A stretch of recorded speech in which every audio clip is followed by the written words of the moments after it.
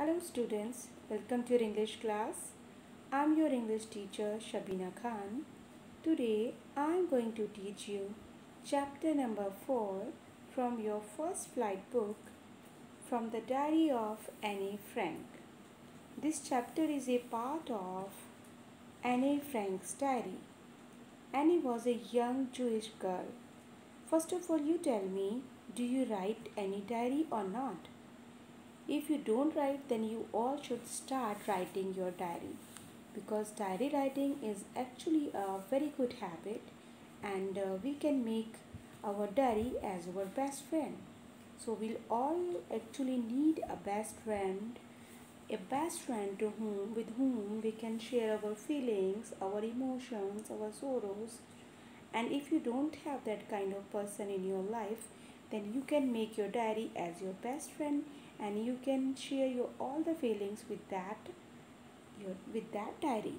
Okay, so now let's start the chapter. Anne Frank was a young Jewish girl, and she lived with her parents in Germany.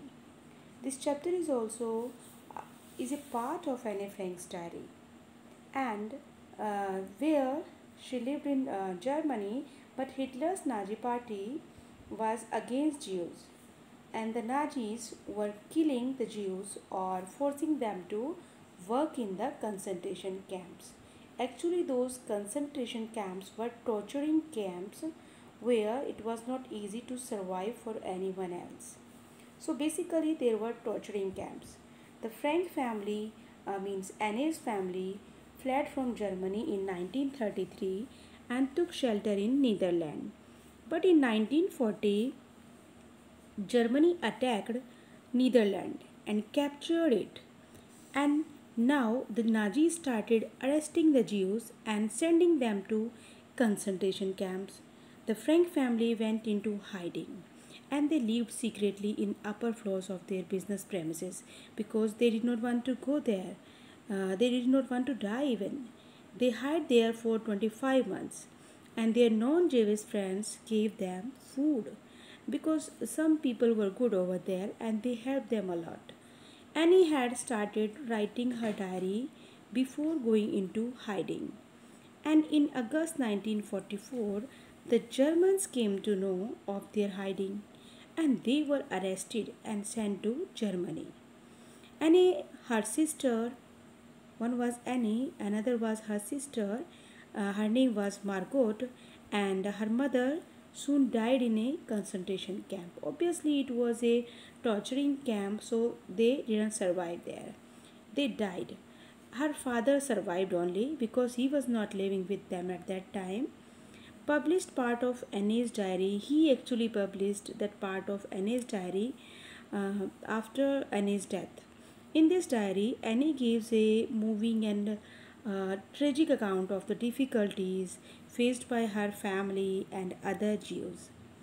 And the part of diary reproduced in this chapter is about the days when Annie was a schoolgirl, and she and her family had not yet moved to the secret quarters. So let's start the chapter. Here I am telling you the summary of this chapter. Then after this, I'll ask some questions to you also. This chapter is a part of Anne Frank's diary. Here she tells us about the early days of her life. She says that she decided to start writing a diary because she did not have a friend. Annie was born on 20th June 1929, and she had a sister who was 3 years older to her. It means Annie was approximately 13 years old, and her elder sister was approximately 16 years old. So she lived in Frankfurt until she was 4 years old. And after that, she was when she lived, she did not have any friend even, and she started writing because she didn't have any friend. Annie born, I had told you about this, and she lived in Frankfurt until she was 4 years old.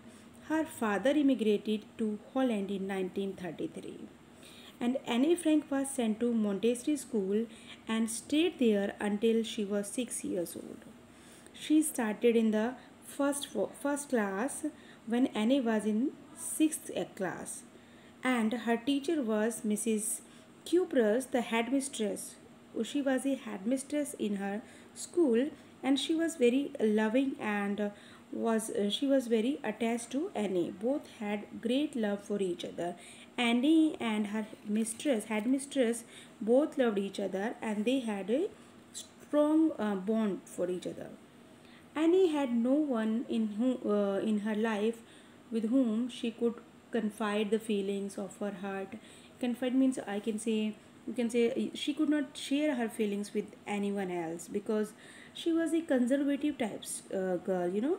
She was not so frank who could speak in front of everyone. So she decided to make her diary as her best friend, and she called that Kitty. On Saturday, 20th June 1942, Annie Frank made her first entry in her diary. It was in the form of a letter and was addressed to her diary, Kitty. And Annie describes her experiences with her mathematics teacher, Mr. Keesing. Her mathematics teacher, Mr. Keesing, was a strict teacher. But because Annie was a talkative girl, so that's why she got a lot of punishments from her teacher. Annie writes that one day Mr. Keesing punished her for talking in the class, and he gave her extra homework also. He asked her to write an essay on a chatterbox. Chatterbox is you say chatterbox means those people who talk too much, na. So just because of that, we call them chatterbox. And Annie wrote it, but she again talked in the class. And at that time, Mr. Keesing asked her to write an essay on an incorrigible chatterbox. An incorrigible chatterbox. It was the second topic of her as a punishment. Mr. Keesing liked the essay when Annie wrote, and essays written by Annie Frank, they were actually interesting. These were interesting, and but Annie could not give up the habit of talking in the class because she was actually a talkative girl, and she used to talk to her friends, her classmates usually. Just like you people talk in your class just like that. So, as a punishment, Mr. Keesing asked her to write an essay on an unusual title, and it was Quack, Quack, Quack, Sad Mistress Chatterbox. It was her third topic. So, now you can remember three topics she had to write. Number one was a chatterbox. Then after that, Mr. Keesing gave her another topic, an incorrigible chatterbox, and again quack, quack, quack, sad mistress chatterbox. Annie wrote this essay in the form of a poem, and it was about a mother duck and a father swan. The father beat the three ducklings to death because they quacked too much, and it was actually written by Annie to make her teacher realize that he was torturing her. Just because of that, she wrote that kind of letter, that kind of essay in the form of a poem. It was a satire on Mr. Keesing, and means Mr. Keesing was so impressed by that poem, but he took the joke in the right way, and he read the poem to Annie's class and other classes also, and then he allowed Annie to talk in the class, and never again he gave her any extra homework. So it was your summary, students.